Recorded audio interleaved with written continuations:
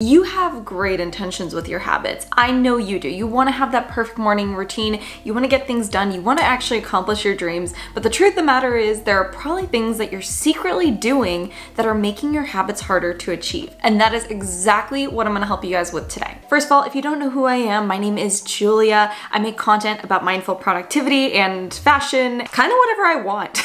I work a 9-to-5 in the video game marketing industry. I am a part-time content creator managing not one, but 2 channels. And I still live at home with my family and have to find time to manage my mental health and learning and all of those things. So a lot going on, but using a lot of the strategies that I'm going to teach you in this video, I am still able to find time to see my friends on the weekends, make new friends, play video games every night, enjoy content that I enjoy guilt-free. So that is exactly what we're going to talk about today. But first of all, I would like to reference a little book that I have right here called Atomic Habits. In this book, he talks about 4 things that every habit needs to have. It needs to be obvious, attractive, easy to achieve, and satisfying. However, James, love your book, but let's be so real. That is way easier said than done. I feel like if every habit that we implemented had each of those 4 criteria, why would anyone do anything else? You know what I mean? We would all be productivity machines. We would all feel happy all the time. And the reality is life just doesn't work like that. So we're gonna talk about how to go around those obstacles. The first mistake that you're secretly making is you aren't reducing the amount of decisions that you have to make in a day. Habits are as good as the decisions that we make to encourage them. So if you're watching this video and you're like, okay, I've struggled with habits before, I need some help, this part of the video is probably gonna resonate with you the most. So let me give you guys a little story time. When I started my workout journey about 2-3 years ago now at this point, I used to wake up and feel immediately frustrated that I was not motivated to work out. Like my first emotion when I would get out of bed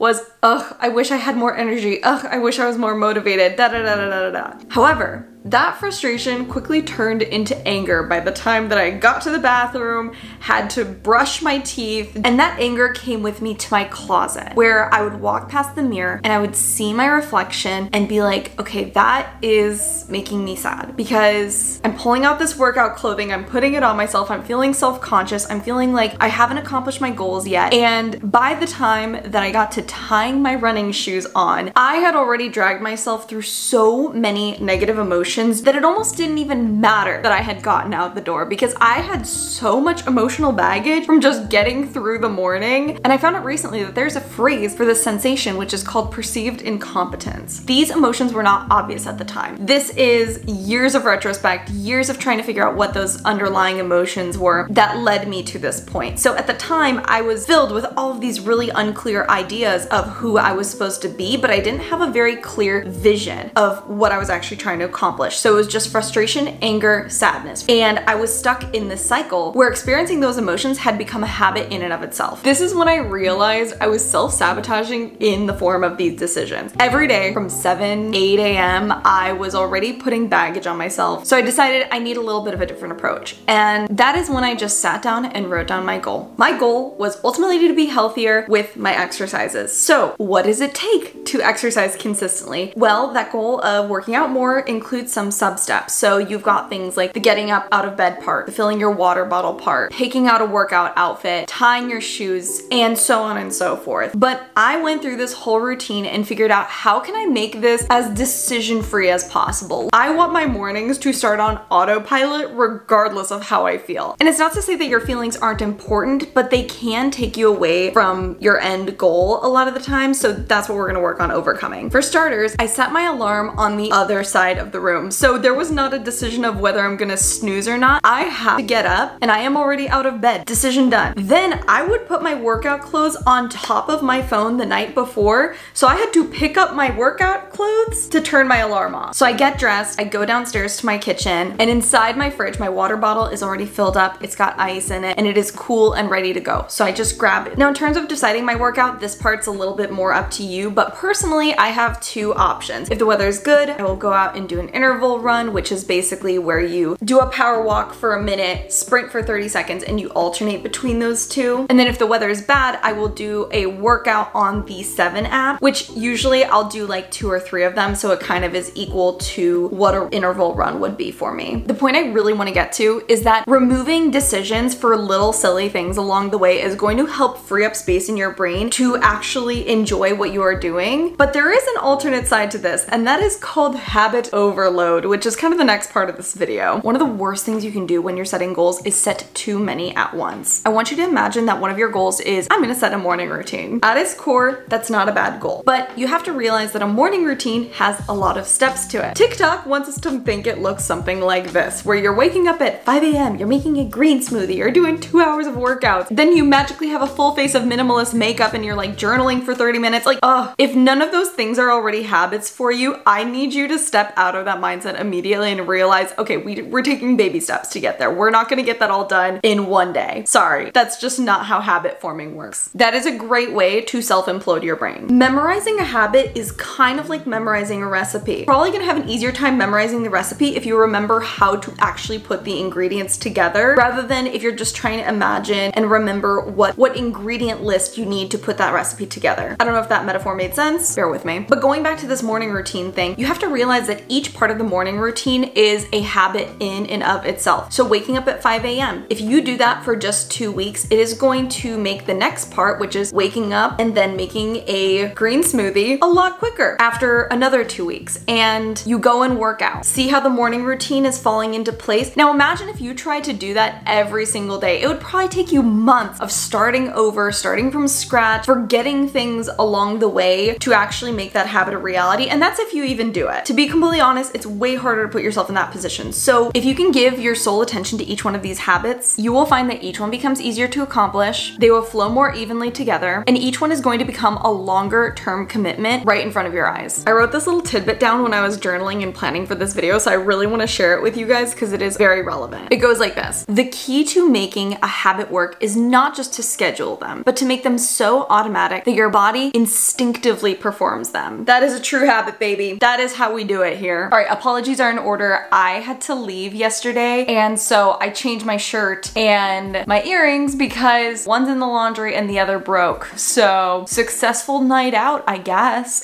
But with that all aside, this transitions perfectly into the next part of this video, which is about distraction. I have a bit of a philosophy here that distractions can be a good thing. So for example, I have a horrible attention span in the afternoon. Typically, I have an energy peak from like 10 to 1, and then again from like 6 to 9. But that late afternoon time period, I don't know what it is, like a sugar crash or something else, but it is very challenging to get through. So one of the ways that I stay disciplined and I keep on top of any habits that regard my afternoon is I set an intentional distraction. Now this can be something like an educational podcast. It can be something like lo-fi music. The key is to avoid things that are overly distracting and instead complement the work that you are doing. So unfortunately, this might not be as applicable if you have to do very heavy brain intensive work in the afternoon, but if you're doing things like updating spreadsheets, you're on meetings, you're on calls, this is great because 9 out of 10 times intentional distractions can actually get you further on your goals, where you're not just like checking out or scrolling TikTok or wasting your time during your low energy moments in the day. However, I'm gonna be completely honest here, distractions can get out of hand. So here's what you're gonna do if you tend to fall into your distractions. You're gonna set a timer for 15 minutes, tackle whatever task you have scheduled for that low energy time. At the end of that 15-minute timer, if I ended up being zoned out and more focused on the distraction, I will turn it off because it's better to waste 15 minutes than let that unravel and end up impacting your productivity for the rest of the day. I use a very similar method though to remove distractions from my life. For example, TikTok, the endless scroll, Instagram stories, those things have made my attention span take a tremendous hit. It's embarrassing, but it's something that I'm actively working on, so I'm hoping it'll get better. Whenever I open a distract app, so a TikTok, Reddit, Twitter, whatever it may be, I have my phone automatically set up so it sets a timer for 5 minutes. Now, there's a little feature, I have a TikTok, which I'll link down below, ironically, about how to do this. When that 5-minute timer is up, it'll actually close my phone entirely. So yes, I can reopen it. I guess that option is always there, but the distraction, the sudden abrupt cutoff of audio is usually enough to get me off my device and help reality check me and think, oh, okay, that was 5 minutes that I just wasted. If it was intentionally wasted time, that's perfectly all right. At least I have that moment to process and be aware that this is chill scrolling time. Like, I'm not trying to get something else done, and I can forgive myself for that. Or I had something more important to do. That moment, that reality check is like, oh, okay, let me, you know, reassess my setting, figure out what I need to do. Maybe I need some water, maybe I need a bathroom break. Let me clear my mind and come back to the task that I am doing. Definitely give it a shot if you're someone that struggles with distractions. There are also apps on the market like Screen Zen that will do this for you, so that way you get kind of this guilt-free screen time. And very recently, I've actually scheduled like 12 to 5 where I straight up cannot open social media on my phone. It'll say that it is blocked, it'll give me a little motivational message, and it's like, okay, you can come back after 5 p.m., no scrolling during the day. And it's funny because just after doing it for, I think it's been about a week and a half now, I don't even instinctually want to open social media in the middle of the day. And that has been a habit that I've been trying to break for years. So definitely give it a shot. Promise you there is some true science to why this works. We're talking about avoiding distractions and what to do tactically day to day. But another reason that you might be failing your habits is you don't have a roadmap for them. Habits can feel very daunting and very unmotivating to accomplish if you don't actually have a true innate reason. For example, if I set a goal that I'm gonna drink a gallon of water a day, I don't currently have an intrinsic reason that I would want to drink that much water a day because it doesn't currently build up to any deliberate goal that I have. So of course I'm not gonna wanna do it because the second that I have a tough day, my brain is gonna go,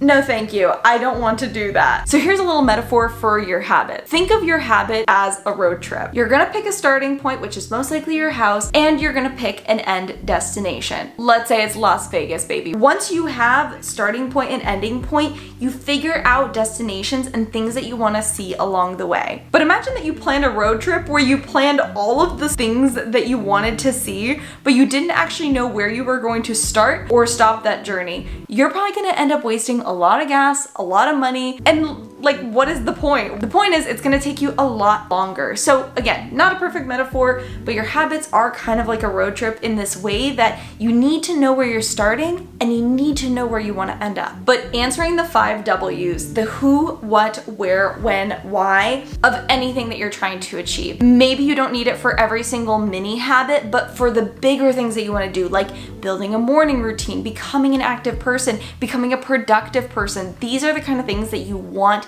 goalposts for. And I promise you, your habit is going to be set in stone twice as fast if you can confidently answer each one of those 5 things. I've actually started at this point just opening an Apple Notes for any new goal that I want to accomplish, and I try to answer these questions. And if it's not clear yet, I give myself some time, I think on it, I figure out what I need to do. Do I need to research? Do I need to plan? And then I tackle the problem with that context in mind. Talking about that gallon of water is making me very thirsty. Okay, I'm hydrated. So listen, we've just spent this whole video talking about very specific tactics and things that you need to do, but most important one is have some fun. It is so easy to think about what you should be doing. You are not consistently enjoying the habit that you're trying to pursue. You're not letting yourself feel that success, that adrenaline rush of, oh my gosh, I'm actually doing the thing. That's where I want you to take a step back and just breathe. It's gonna be okay. Again, like I mentioned, if you're really stuck, you can always pick up Apple Notes or your Notes app on your phone and get very, very specific. And just think about how each one of those steps makes you feel.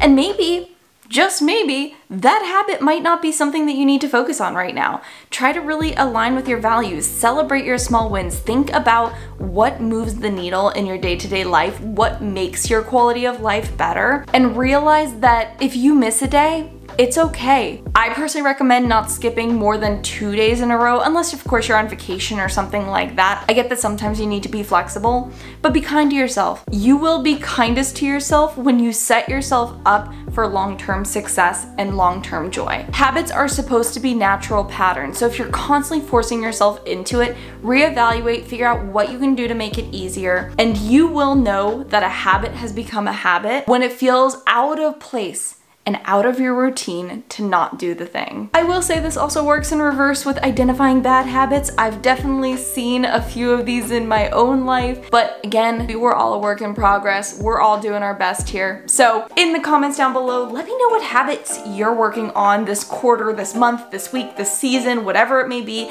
I would love to read them down in the comment section below. And if you want to see more mindful productivity videos like this one, hit that subscribe button. It lets me know to make more of these. And again, I will see your beautiful faces in the next one. Bye, lovelies!